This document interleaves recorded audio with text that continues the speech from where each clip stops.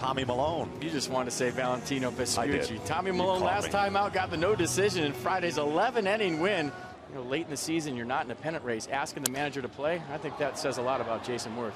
Espinoza and the turn to first, two. A big pitch there from Milone, getting right to ground into the 1-4-3, and nice turn there by Espinoza. If he throw a little bit low, and he had the runner bearing down on him. How about Tommy Milone? Got him on the changeup, and a nice job by Tommy after the double and the walk. I miss every fifth day of the Levo show right now. Ring him up, strike three called, and Milone gets out of the inning. A long last to the second with a 40-minute delay. Hoping for the opposite here, as he's retired all four Mets the second time through after kind of scuffling a bit the first time through the order. And he got him. Barrero chasing him. And now Desmond. Milone will complete the pickoff. So he got him, FP. The 1-3-6-1, his first big league pickoff. The pitch before that was 83 miles an hour and cut in to Paulino.